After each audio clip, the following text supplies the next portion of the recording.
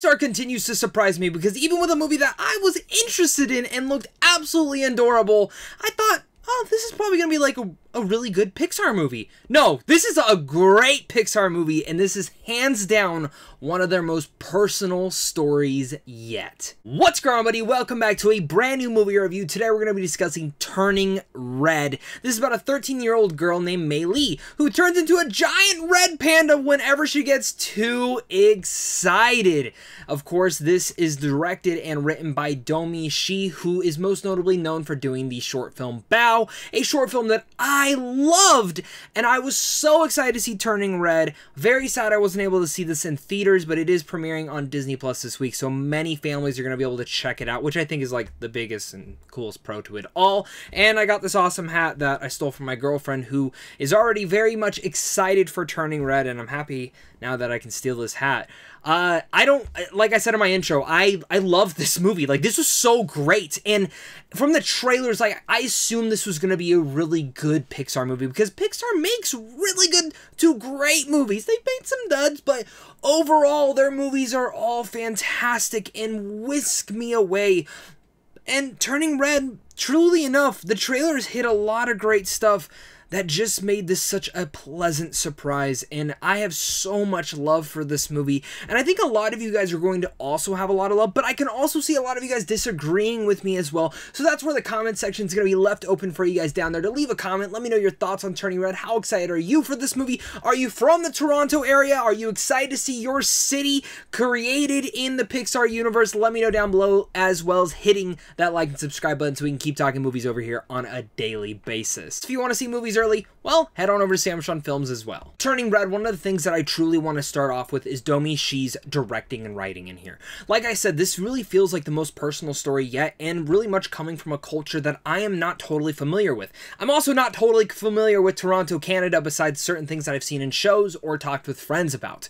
Now, the thing about this entire film that I was so heavily brought in by was Mei Li as a character and how relatable she is. We all went through those awkward puberty style moments in our 13-year-old lives, and for me, Turning Red really much brings that to life. This is one of the best coming of age stories that I've seen in the last probably 10 years, and the way that Domee Shi is able to bring that personal tale in and bring all the awkwardness from the 2002s, because that's when this movie is coming out, and feeling all those weird moments that you would get with puberty, whether you start to like the opposite sex or someone else in your life and you're like, hey, what are these feelings that I'm having for that person? Those are things that we all went through so many times during this moment where you feel awkward and you feel like you don't know what's going on. Turning Red does this with a fantastic metaphor from when you're looking at this 13-year-old girl who's going through puberty in the same sense, but it's all told from her becoming a red panda when she gets too excited. In general, just feels too many different emotions, and I love that because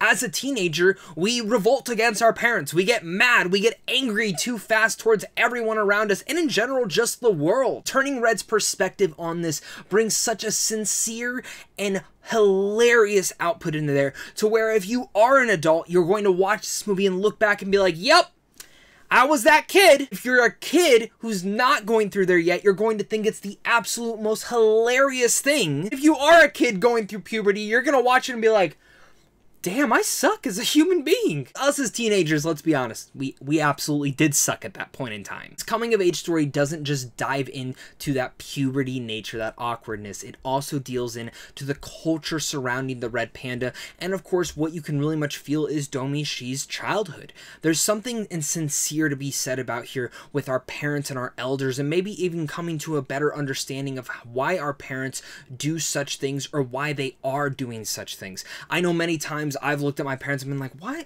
are you acting like this? And then maybe years down the road, you start to learn something new that they've never told you about, and you go, I get it now. I get why you are like that. Turning Red makes you kind of have this eye-opening perspective to your parents, to your elders, of why you are doing such in certain traditions. It's not just the kids that are going to have this eye-opening experience. It's the adults who are going to kind of take a step back and be like, I was there. I was in their shoes, and I did act like that. I think for me, will bring a lot of kids and parents possibly more together, kind of growing them on their traditions, cultures, and maybe just how they can both grow in themselves and their relationships to kind of make maybe this awkward little spill of their lives a little bit better. I think a lot of us forget to think of the opposite person. You know, if there's a teenager in our life or a kid or an adult, we forget to look at them and actually think, yeah, they were probably there, or one day I'm going to be there too. Again, the messaging in here is written so cleverly. It's not banging you over the head. It's just right there, and it's so well done. Did I already mention that this movie is absolutely hilarious? Again, something that 8th Grade did so well a couple years back that Bo Burnham had directed was bringing again that puberty and that awkward sense of being in 8th grade and certain elements in there. And this movie really much brings back that nature, and I love that because making fun of ourselves as teenagers or making fun of what teenagers do is a lot of fun, and some of the hilarious insanity that happens throughout here is that fun element that I couldn't get enough of. But the other aspect that I would love to add into here is the animation style that Domee Shi decides to go. It's like a mix between Studio Ghibli and other anime features, as well as Pixar's, all meshing together. It's also something Luca did a year back, but also something that I love about Pixar is how a lot of their animation is starting to kind of be different over the last 3 pictures that they've made. They're so widely and vastly different, and it's incredible to see how we have these 2 personal tales. Luca, which really much touches onto the Italian culture that I loved, and then Turning Red that touches onto this culture, this relationship, this coming of age, and everything of that nature. And then we have Lightyear coming out later this year, which, if you don't know me, I love Toy Story, so I'm dying to see that movie. But, you know, I'm so happy that Pixar is able to tell stories like this. And it, very much, you don't see DreamWorks or even other studios making films like this.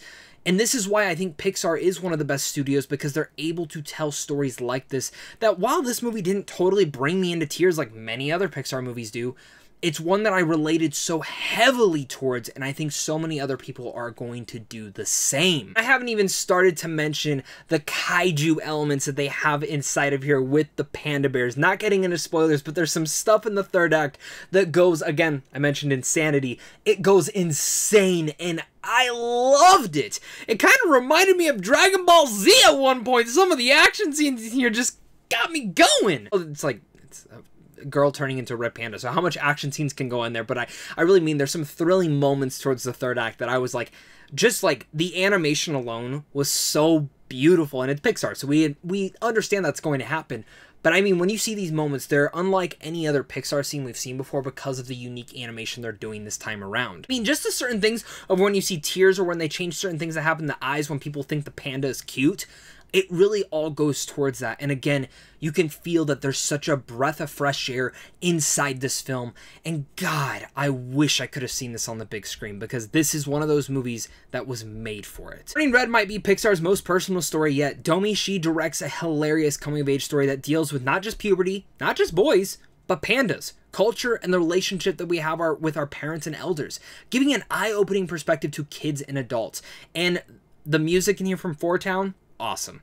I think a lot of you guys are going to be quite surprised with Turning Red. It's a movie that, again, looked really enjoyable and really cute, but man, did it win my heart over watching this film.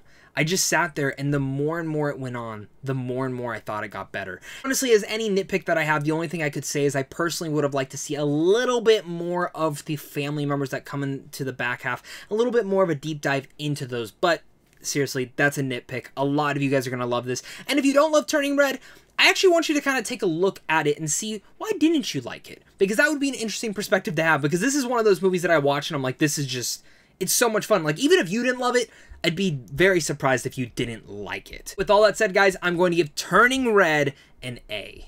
Thank you once again, guys, for watching this. You guys are really all the best. Again, I was pleasantly surprised with Turning Red, and I can't wait to see what Domee Shi does again, whether with Pixar or another studio. I'm very impressed, and again, Pixar continues to become my favorite studio. I mean, they already are, but I'm very impressed with every time they come out with a feature, and I've loved what they've been doing over the last couple of them. So again, guys, hit that like and subscribe button, comment down below your guys' thoughts, look out for an updated Pixar ranking with Turning Red included, and of course, until next time, stay classy.